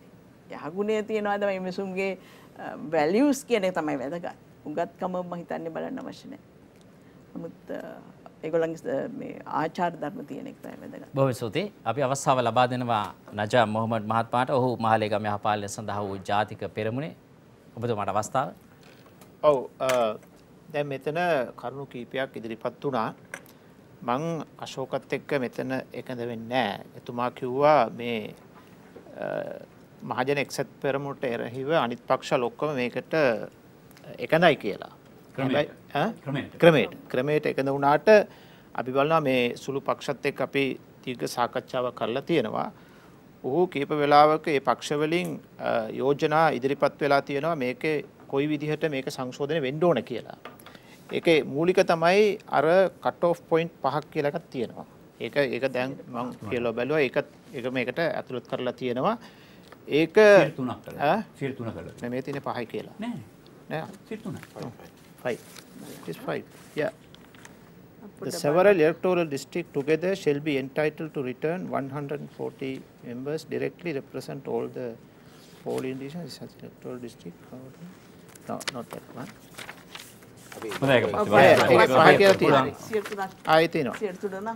Every recognized political party, independent group polling less than 3%. 3%. Sorry. Right. තුනක් කියලා දාලා තියෙනවා. ඒක මම හිතනවා ඒක තුනට ඇවිල්ලා තියෙනවා. ඒක හොඳයි. ඒක හොඳ තත්වයක්. අනිත් එක තමයි දැන් මල්ටි මෙම්බර් ඉලෙක්ට්‍රේට්ස් බහුආසන ඉදිරි ඇති කරන්න ඕන කියන අදහස් තියෙනවා. දැන් 160 කියනකොට ඒක බලාපොරොත්තුවක් තිබ්බා කොයි ආකාරයෙන් හරි කඳුරට ජනතාවට හා උතුරු නැගෙනහිරට එළියේ ඉන්න මුස්ලිම් ජනතාවට ආසන ප්‍රමාණයක් ලැබෙයි කියලා. දැන් අපිට දන්නේ 145කින් මේක කොහොමද කරන්න යන්නේ කියලා. එතකොට එතනට මේ ප්‍රශ්නේ එනවා. ඒකට අපිට විසඳුමක් හොයාගන්න ඕන. අනිත් එක තමයි සුළු පක්ෂවල මේ මුලින්ම කිව්වේ ශ්‍රී ලංකා මුස්ලිම් කොංග්‍රසය මේ ඡන්ද පත්‍රිකා දෙකක් දෙන්න ඕන කියලා. දැන් හැබැයි අනිත් පක්ෂවල ඔක්කොම එකතු වෙලා කියනවා ඊයේ වෙනකොට අපිට බැලට් ඩබල් බැලට් එකක් දෙන්න ඕන ඡන්ද පත්‍රිකා දෙකක් දෙන්න ඕන කියලා. ඒකට හේතු තියෙනවා. ඒ කියන්නේ මේ ක්‍රමයට යනකොට කොහොම වුණත් මේක සමානුපාතව මේක කැල්කියුලේෂන් කරුවට ඡන්දේ දාන්නේ පුද්ගලෙට. එතකොට ඒ කොට්ටාසේ බලනවා කවුද ඉන්නේ කවුද සුදුසුකම් බලලා ඔක තමයි මිනිස්සු ඡන්දේ දාන්නේ. දානකොට අර පොඩි පක්ෂ වලට ඡන්දෙට සමහර වෙලාවට මේ පෙරදින පැත්තට තමයි ඒගොල්ලෝ යන්නේ. පෙරදින පක්ෂයට ඡන්දේ දාන්න මිනිස්සු ඉදිරිපත් වෙන්නේ නැහැ. එතකොට සුළු පක්ෂවල හිතෙනවා ඔවුන්ට අර ලැබෙන ඡන්ද ටික එතනින් නැති වෙනවා කියලා. ඒක කොහොම හරි ලොකු ප්‍රධාන පක්ෂ වලට තමයි යන්නේ. ඒ නිසා ඡන්ද පත්‍රිකා දෙකක් ඉල්ලනවා. තමන්ගේ ආසනයේට සුදුසු කෙනෙක්ට ඡන්දේ පාවිච්චි කරන ඒ වෙලාවෙම ඒ දිස්ත්‍රික්කයේ තමන් කැමති අනිත් පක්ෂයකට තමන්ගේ ඡන්දය දෙන්න. ඒක මුස්ලිම් කොංග්‍රස් වෙන්න පුළුවන්, ජනතා විමුක්ති පෙර වෙන්න පුළුවන්, ජාතික හෙළවුරුමේ වෙන්න පුළුවන්, මේ ප්‍රජාතන්ත්‍රවාදී පක්ෂ වෙන්න පුළුවන්. කවුරුණත් ඒකට ඒ පක්ෂධාරීන්ට එතෙන්ට අවස්ථාවක් තියෙනවා තමන්ගේ කොට්ටාසට ඡන්දයක් දීලා තමන් නියෝජනය වෙන්න හිතන මතයට ඡන්දෙ දෙන්න ඕන කියලා. දැන් සමහර ඉන්නවා JVPට ඡන්දෙ දෙන්න ඕන. හැබැයි කොට්ටාස කිරමට යනකොට ඒගොල්ලන් බලාපොරොත්තු වෙනවා මේක දිනන පක්ෂයක් නෙවෙයි. එතකොට අපි එක්සත් ජාතික පක්ෂයට හෝ ශ්‍රී ලංකා නිදහස් පක්ෂයට ඡන්දෙ දෙන්න ඒ සංකල්පයක් ඇති වෙනවා. ඒ නිසා තමයි මේක මේ ඡන්ද පත්‍රිකා දෙකක් ඉල්ලීම අවශ්‍ය කියලා ඒක තියෙනවා. මොහොත් මහත්මයා දැන් මෙම සංශෝධන ඒවා ලොකු පක්ෂවල් සලකා අරන් මේකට විසඳුමක් දෙන්න ඕන කියලා හිතනවා. ඒ කියන්නේ එතකොට තමයි මේ ජනතාව ඒකරාශී කරන්න අර ඉන්ක්ලූසිව් අප්‍රෝච් එකෙන් තමයි මේක ප්‍රජාතන්ත්‍රවාදයේ ජනතාව තියාගන්න පුළුවන්. නැත්තම් ඒකට එළියට තල්ලු කරන විදිහට මේක ඉන්න හොඳ නැහැ කියන එක තමයි අපේ ස්ථාවරය. දැන් සුළු පක්ෂණිකරුන්ට ඒක විවිධ විදිහට තියෙනවා. දැන් ශ්‍රී ලංකන් තමිල්ස් කියනකොට උතුරු නැගෙනහිර ඒගොල්ලන් කොටස් වෙලා ඉන්නවා. එතකොට ඒගොල්ලන්ට මොනවද ප්‍රශ්නේ කියන එකට number of electorates matters වෙනවා. එතකොට 160 145ට අඩු වෙනකොට ඒගොල්ලන්ගේ ඡන්ද කොට්ටාස අඩු වෙනවද නැද්ද ඒක කොහොමද කරන්නේ කියන ප්‍රශ්නේ එතෙන්ට මූලික වෙනවා. ඒ වගේම උතුරු නැගෙනහිර මුස්ලිම් ජනතාව ඉන්නවා. එතනත් අර දැන් තියෙන ඡන්ද කොට්ටාසවල ඩයිලූට් වෙන්න පුළුවන්. මේක ඩීලිමිටේෂන් එක කරනකොට ඒක අඩු කරනකොට. අනිත් එක තමයි මුස්ලිම් ජනතාව උතුරු නැගෙනහිර එරියේ ඉන්න අය. 3න් 2ක් ඉන්නවා. දැන් දකුණු පළාතේ, ඌව පළාතේ, ඒ වගේම සබ්‍රගම පළාතේ, ඒ පළාතේ ඉන්නවා 100ට 5ක් 6ක් 8ක් 9ක් කියලා. ඔවුන්ට කොහොමද ඒ නියෝජනය වෙන්නේ? එතකොට සැකයක් තියෙනවා. ඒකට මොනවා හරි මේක තුලින් විසඳුමක් කොහොමද වන්නේ?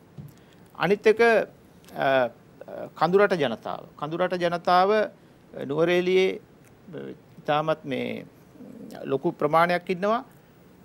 අනිත් දිස්ත්‍රික් වලත් ඉන්නවා. එතකොට ඒගොල්ලන්ට කොහොමද මේක විසඳෙන්නේ? ඒ වගේම ශ්‍රී ලංකන් තමිල්ස් කොළඹ, ඒිට නුවර, අනිත් ගම්පහ මේ වගේ පළාත් වලත් ඉන්නවා. ඒගොල්ලන්ට කොහොමද මේ නියෝජනයේ හරි ආකාරයෙන් එන්න විදිහට මේක සලස් කරන්න කියන්නේ ඒ ඔක්කොම ඒ කන්සර්න්ස් ඔක්කොම අරන් මේකට දීර්ඝ සාකච්ඡාවක් තුලින් තමයි මේකට විසඳුමක් ලබන්න ඕනේ. ඒ වගේම ඔබ දැන් මොහොන් මහත්තයා දැන් මේ ඔබ කියපු කාරණා දැන් මේවා සැලකිල්ලෙන් බලලා ඉදිරියට කොහොමද මේක අරගෙන යන්න බලාපොරොත්තු වෙන්නේ? විශේෂයෙන්ම දැන් ඔබ යහපාලන සහ ජාතික පෙරමුණ මේ සුළු පක්ෂයක් ලෙස කොහොමද මේකට මැදිහත් වෙන්න බලාපොරොත්තු වෙන්නේ ඉදිරියේදී?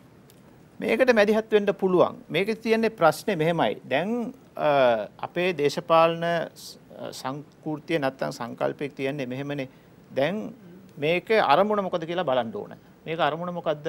මේ ඡන්ද ක්‍රමයේ තියෙන ප්‍රශ්නට විසඳලා මේ හැමෝටම නියෝජනයක් වෙන විදිහට ඡන්ද ක්‍රමයක් හදා ගන්න ඕන. ඒක තමයි අරමුණ. ඒකට අපේ පක්ෂයට මොකද වෙන්නේ? මගේ മന്ത്രി ධූරට මොකද වෙන්නේ කියලා කල්පනා කරොත් මේක කරන්න බෑ. ඒ ඔක්කොම පැත්තකට දාලා අපි රට වෙනුවෙන් කල්පනා කරලා රටට මොකද වෙන්න ඕන මෙතනින් කියලා කල්පනා කරලා දේශපාලන පක්ෂවල ඒ නායකවරුන් මැදිහත් වෙනවා නම් මේක ලේසියෙන් විසඳගන්න පුළුවන්. මේක තියෙනවා අපිට නැති එක තමයි මේ පොලිටිකල් විල් දේශපාලනයේ අර මේ තීරණාත්මක වෙලාවක තීරණය ගන්න අර හැකියාව. ඒක නැති එක තමයි ලංකාවේ තියෙන ලොකුම ප්‍රශ්නේ. අපේ නායකවරුන්ට ඒක නැහැ. ඒගොල්ලෝ බය වෙනවා තීරණයක් ගන්න. දැන් මෙතෙන්ට තියෙන්නේ මොකද්ද? ලොකු මේක රොකට් සයන්ස් එකක් නෙවෙයිනේ. මේක ඡන්ද ක්‍රමයක්. මේ ඡන්ද ක්‍රමේ ලොකු පක්ෂවල්, ප්‍රධාන පක්ෂවල්, සුළු පක්ෂවල් ඒ නායකවරු වාඩි වෙලා මේ ප්‍රශ්න ඔක්කොම එකට දාලා ඔබ කියන්නේ මේවා එහෙට මෙහෙට අදිනවා කියන කාරණා. අදිනවා. මේක කඹ අදිනවා නැත්තම් කකුල් අදිනවා. ඒකයි වෙන්නේ. ඒකයි ඇත්ත. ඒකයි ඇත්ත. ඒවා කියන්නේ නැහැ මෙතෙන්ට ඒගොල්ලන් ඇවිල්ලා. එතකොට එක කණ්ඩායමක් 160ක් කියනවා, එක කණ්ඩායමක් 125ක් කියනවා, එක 45ක් කියනවා. මේකේ සූත්‍රයේ ජනතාවට මොකුත් නැහැ. ජනතාවට ඕන විසඳුමක්. ඔව් ජනතාව බලාපොරොත්තු වෙන විසඳුමක්. ඒ විසඳුම දෙන්න නායකත්වය දෙන්න මේ පොලිටිකල් විල් නැති 나යකයෝ ඉන්නේ දැන්. අවසාන වටයයි ආරම්භ වන්නේ. අපි මිනිත්තු 2ක කාලයක් ලබා දෙනවා සංක්ෂිප්තව ඔබගේ අදහස පැහැදිලි කරන්නට. ඔව් දැන් අලුතෙන් ඉදිරිපත් කරලා තියෙන ක්‍රමය දැනට තියෙන ක්‍රමයට වඩා රටට හොඳයි, රටේ ජනතාවට හොඳයි, ඡන්දදායකින්ට හොඳයි, දේශපාලන පක්ෂවලට හොඳයි, අපේක්ෂකයන්ට හොඳයි. හැමෝටම දැනට තියෙන ක්‍රමයට වඩා මේ අලුත් ක්‍රමය හොඳයි. ක්‍රමය හැදුවන් පස්සේ කොට්ටාස වලට තරඟ කරන නිසා අර ඡන්ද අපේක්ෂකයාට සහ ඡන්දදායකයා අතර සජීවී සම්බන්ධයක් හැදෙනවා. ඒ නිසා සල්ලි විසි කරපු පමණින් අතිරේක මනාප ගන්න පුළුවන් කමක් ලැබෙන්නේ නැහැ. නිසා ඒ කොන්දේසිය මත හොඳ අපේක්ෂකයන් පත් කරන්න, හොඳ අපේක්ෂකයන් යෝජනා කරන්න පක්ෂවලට ඉඩකඩ වැඩි වෙනවා. හැබැයි මේක සිදු වෙන්නේ පියවර 3කින්.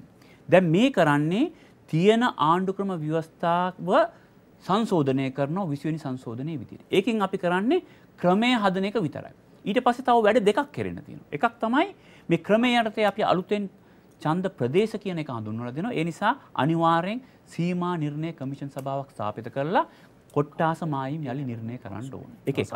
දෙවැනි එක තමයි මැතිවරණ පනතක් එන්න ඕනේ. ඒ මැතිවරණ පනතේ තමයි මේ කියන අනිත් ප්‍රශ්න විසඳන්න පුළුවන්. ඒ කියන්නේ මැතිවරණ පනත යටතේ මේ තියෙන ක්‍රමයේ යටතේ කරන ක්‍රමවේදයන් හදනවා විතරක් නෙවෙයි, මැතිවරණ පනත යටතේ අපේක්ෂකයන් පිළිබඳ යම් යම් නිර්ණායක, දේශපාලන පක්ෂ තුල ප්‍රජාතන්ත්‍රවාදී පිළිබඳ යම් යම් නිර්ණායක ඇතුල් කරන්න පුළුවන්, වියදම් කරන ආකාරය පිළිබඳ කොන්දේසි ඉදිරිපත් කරන්න පුළුවන්. ඒ වගේම කලින් වටේ සාකච්ඡා කරා වගේ පිට රටවල ඉන්න ශ්‍රී ලාංකිකයන්ට ඡන්දෙ දෙන්න අවස්ථාවක් දෙන්න පුළුවන්. ඒ වගේ දේවල් සාකච්ඡා කරලා ඇතුල් කරන්න පුළුවන් මැතිවරණ පනත තුල. ඒ නිසා මේ පියවර 3ම සම්පූර්ණ නම් පස්සේ තමයි සම්පූර්ණ චිත්‍රය එන්නේ. ඒ නිසා මේ ක්‍රමය ගත්තාම සුළු පක්ෂවලට අසාධාරණයක් වෙනවා කියන චෝදනාව මම සම්පූර්ණයෙන්ම ප්‍රතික්ෂේප කරනවා. හැබැයි මම පිළිගන්නවා ඒක තවත් දුරටත් වැඩිදුරු කරන්න පුළුවන් ඡන්ද පත්‍රිකා දෙක පිළිබඳ යෝජනාවේ. හැබැයි ඒ පිළිබඳව අලුත් සංවාදයක් ඇති යුතුයි. ඒ සාකච්ඡාව හොඳට තෝරලා බේරලා බලලා තමයි අවසන් තීරණ ගත යුත්තේ. ඒ නිසා මම විශ්වාස කරනවා මේ සම්බන්ධයෙන් දැන් සියලු දේශපාලන පක්ෂවලට සහ ජනතාවට එකඟ විය හැකි විසඳුමක් ඇවිල්ලා තියෙනවා. මේ වෙලාවේ කට්ටි පනින්න ඉඩ දෙන්න බෑ.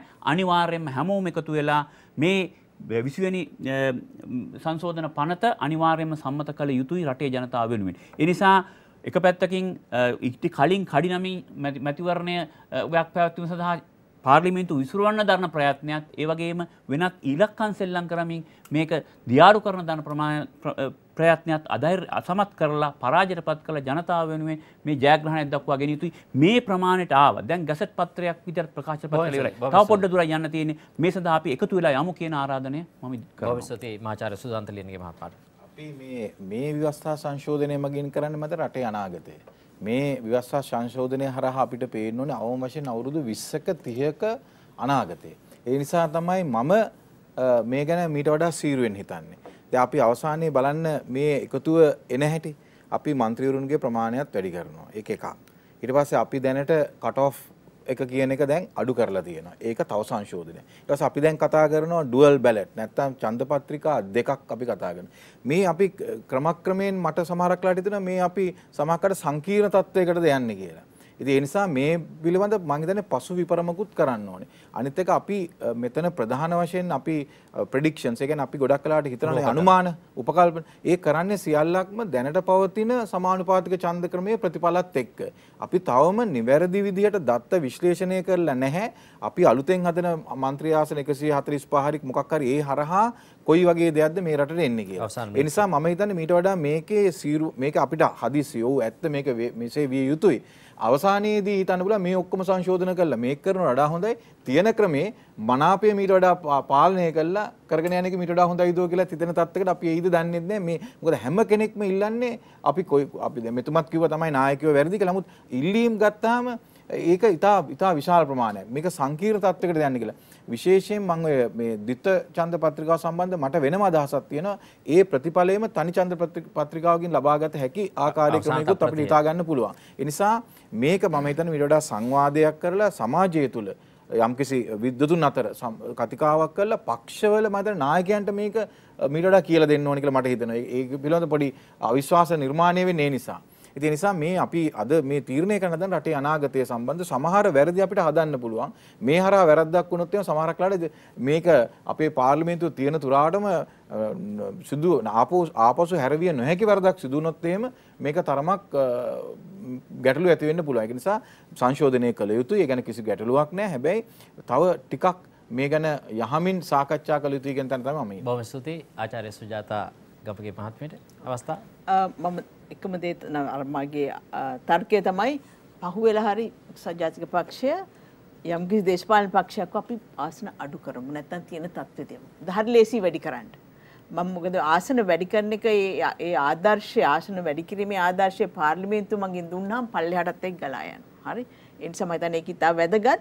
නමුත් ඒ පක්ෂයට සායයට වගේ වගකීමක් තියෙනවා 145 කොහොමද බෙදලා යන්නේ? බහුමන්ත්‍රී ආසන කොහොමද තියෙන්නේ කියලා. අපි අතන විශ්ලේෂණය කරා ඒක තියෙනවා විසඳුම්. හරි. නමුත් ඒවා විසඳුම් වහාම අනිත් පක්ෂ සමග නැත්තම් හැමදාම එක කතාවක් කියනවා සුළු පක්ෂ වලින් ඒ කතාවම කියනවා. හරි. ඒක නිසා අපි එතනට සමතයකට එන්න ඕන. නමුත් මම හිතනවා මේක හොඳ මේ ආසන ගාන සීමා කිරීම මන්ත්‍රී දුර සංඛ්‍යාව අපි මේ සලකා බල යුතු දෙයක්. මොකද මම හිතන්නේ ඒක මේ පාර්ලිමේන්තුවට වඩා ඊට එහා යන ප්‍රශ්නයක් වෙනවා නැත්තම් මේ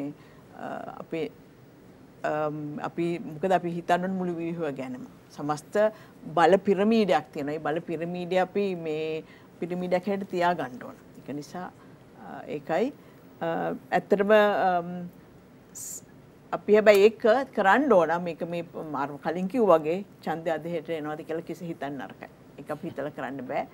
ඒක මේ ඒ ක්‍රියාවලිය කරන්න ඕන නැත්නම් හදිස්සිය මේ අපි දැන් ජනවාරි මාසෙ ඉඳන් මේක කරා මේ අපි ඇත්තටම 255ත් එක්ක කතාවට එකගුණේ මම හිටියේ අපි හරි දැන් දින 100කම තිබ්බ එක යම්කි සුන්දර බවක් අපි ඒකේ හරි මේකේ කරමු. හරි. නමුත් එක පහුණාට පස්සේ දැන් ඉතින් මේක දැන් අපි බලමු 255 ඇත්තටම 255 මොකද මේ අපි 255 කවුද අර මේ මැක්නමාරක පාරක් කිව්වා මේ කවුද කෙනෙක් ඇවිල්ලා තව එයාක්‍රාෆ්ට් කැඩ එකක් ඕනම එයාක්‍රාෆ්ට් 24න් ඇයි 25ක් ඕන 24න් කරන්න බැයිද 25න් ඔයගොල්ලෝ මට කියන්න මොනවද වැඩිපුර කරන්නේ කියලා. ඉතින් අපි ඒ වගේ බලන්න ඕන මේක තියා. බොහොම ස්තුතියි. අපි අවස්ථාව ලබා දෙනවා නජා මොහොමඩ් මහත්මයාට. අවසානයෙන් දැන් අපි මම හිතනවා මේක අපිට තියෙන හොඳම අවස්ථාවක් මේ වගේ සංශෝධනයක් කරගන්න. ඒ කියන්නේ අපේ රටේ මේ පක්ෂ දෙකම මේ වගේ එකතු වෙලා වැඩ කරන අවස්ථාව බොහෝ අඩුයි.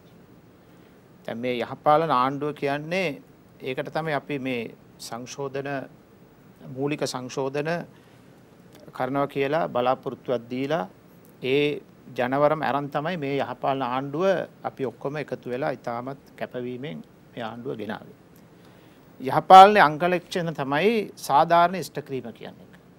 අනිත් එක විසඳුමක් ගන්නකොට හැම පැත්තෙම සාකච්ඡා කරලා ඌන්ගේ අදහස් එකතු කරලා හැමෝම ඒකට එකන වෙන්න විදිහට විසඳුමක් ලබා ගන්න ඕන. ඒකටත් මේ හොඳ අවස්ථාවක්. දැන් මෙහෙම විරුද්ධ පක්ෂ ආණ්ඩු පක්ෂ කියලා එකක් නැහැ. ඒක එහෙම සම්ප්‍රදාය විදිහට හිටියට දැන් ඔක්කොම ඉන්නේ ආණ්ඩුවේ. ශ්‍රී ලංකා නිදහස් පක්ෂෙත් ආණ්ඩුවේ ඉන්නවා, එක්සත් ජාතික පක්ෂෙත් ආණ්ඩුවේ ඉන්නවා, මුස්ලිම් කොංග්‍රසෙත් ආණ්ඩුවේ ඉන්නවා, අනිත් මේ ජනතා විමුක්ති පෙරමුණත් ඉන්නවා. ඒක විධායක සභාවේ ඒගොල්ලන් සම්බන්ධ වෙනවා. ඒ ඔක්කොම ආණ්ඩුවේ ඉන්න අවස්ථාවක් මේක. අපිට මේක සාකච්ඡා කරලා හොඳ විදිහට මේක විසඳුමක් ගන්න බැරි නම් අනාගතේ මේ වගේ අවස්ථාවක් එන්නේ නැහැ. ඒ නිසා මේ එතුමේ කියනවා වගේ මෙතන නම්බර් ප්‍රශ්නයක් අපිට නැහැ. අවසාන තප්පරතිය. හරි ආකාරයෙන් හැමෝටම සාධාරණයක් ඉෂ්ට වෙන්න විදිහට උන් බලාපොරොත්තු වෙන්න විදිහට නියෝජනයක් පාර්ලිමේන්තුවේ ලැබලා හොඳ පාර්ලිමේන්තුවක් අපිට ඉෂ්ට කරලා අනිත් මැතිවරණට යන්න පුළුවන් නම් ඒක තමයි හොඳම විසඳුමක් කියලා යහපාලන සදාව ජාතික පෙරමුණ ස්ථාවර. බොහොම ස්තුතියි. අපි සාකච්ඡා සභාව අද වාද පිටිය අවසන් කිරීමට සූදානම් වන්නේ. අපි කතා කරේ විසිවන ව්‍යවස්ථා සංශෝධනය පිළිබඳව. ඇත්තටම අපිට මේ සාකච්ඡා සභාවේදී මතුවුණු ඉතා වැදගත් කාරණයක් තමයි විසිවන ව්‍යවස්ථා සංශෝධනය පිළිබඳව අපි තව දුරටත් කතිකා කළ යුතුයි කියන කාරණය. විශේෂයෙන්ම විද්වත් මණ්ඩලය පවා පැහැදිලිව සඳහන් කළපු කාරණය තමයි මේ 20 වන ව්‍යවස්ථා සංශෝධනයේ ඇතුළත් වන කාරණා සම්බන්ධයෙන් අපි ජනතාව දැනුවත් කළ යුතුයි, අපි දැනුවත් විය යුතුයි කියන කාරණය. මොකද අපි වර්තමානයේ තිබෙන තත්වයට වඩා අයහපත් වූ තත්වයක් අනාගතයේදී ළඟා කරගන්නට අපි දෙයක් කළ යුතු නැහැ. හැබැයි 20 වන ව්‍යවස්ථා සංශෝධනය කියන්නේ ජනතාව ඉල්ලන රටම ඉල්ලන ව්‍යවස්ථා සංශෝධනයක්. මොකද වර්තමානයේ පවතින සමානුපාතික නියෝජන ක්‍රමයේ තිබෙන දැඩි අඩුපාඩු, ඒ වගේම විශාල මුදල් සම්භාරයක් වියදම් කරමින් දේශපාලනයට ඉතා දූෂිත පුද්ගලයන් පැමිණීම වැළැක්වීම වැනි කාරණා අපි අනිවාර්යයෙන්ම රට ඉදිරියට ගෙන යාම සඳහා එයට තිත තැබිය යුතුයි. අපි අද සාකච්ඡා සභාව මේ සඳහා විවෘත කළේ යම්කිසි පදනමක් යම්කිසි සාකච්ඡාව සඳහා යම්කිසි ප්‍රවේශයක් ලබා දීම සඳහා අපි ආරාධනා කරනවා ඔබ සියලු දෙනාම මේ සඳහා සම්බන්ධ වී ඉදිරියට මෙම ඉතා වැදගත් 20 වන ව්‍යවස්ථා සංශෝධනය ඉදිරියට ගෙන යාම සඳහා දායකත්වය ලබා දෙන්නයි කියා. අපි අද සාකච්ඡාව සභාව සමග සම්බන්ධ වුණු සෙමායතනයේ සභාපති අශෝක අබේගුණවර්ධන මහත්මයාට අපි ඔබතුමාට බොහොම ස්තුතිවන්ත වෙනවා. ඒ වගේම ප්‍රතිපත්ති විශ්ලේෂක ආචාර්ය සුජාතා ගමගේ මහත්මිය ඔබතුමියටත් බොහොම ස්තුතියි. ඒ වගේම ශ්‍රී ජයවර්ධනපුර විශ්වවිද්‍යාලයේ විද්‍යාපීඨයේ පීඨාධිපති මහාචාර්ය සුදන්ත ලියනගේ මහත්මයා ඔබතුමාටත් බොහොම ස්තුතියි. ඒ වගේම යහපාලනය පිළිබඳ සඳහා වූ ජාතික පෙරමුණේ මහලේකම් නජා මොහොමඩ් මහත්මයා ඔබතුමාට බොහොම ස්තුතියි. අපි සාකච්ඡා සභාව වාද පිටිය 20 වෙනි සංශෝධනය සම්බන්ධයෙන් ගෙන වාද පිටිය අවසන් කරනවා. ඔබ සැමට සුබ රාත්‍රියක්.